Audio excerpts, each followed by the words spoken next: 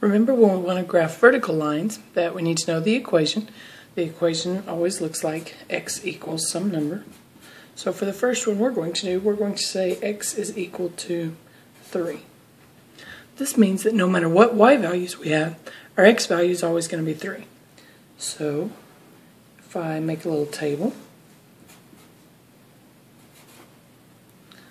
I said that we could have any y value we wanted, so I'm just going to put some down.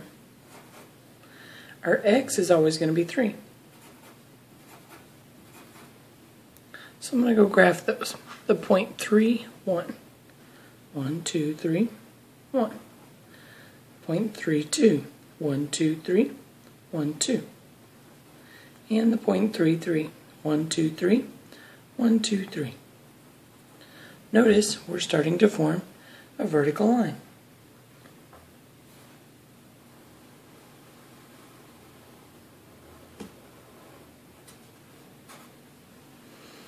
And that's how we graph a vertical line.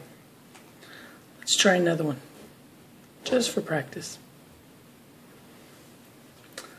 Let's say this time we want to do x equals -2. That means no matter what y values we pick, our x is always going to be -2. So if I pick y values of -2, -1, 0, and 1, my x is always going to be -2. So let's go graph those points. See if we can graph this line. So we have -2, -2, -2, 1, -2, -1, and then -2, 0, and -2, +1.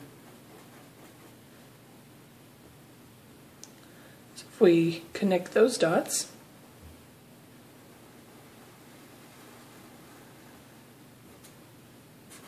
we have a vertical line at x equals -2.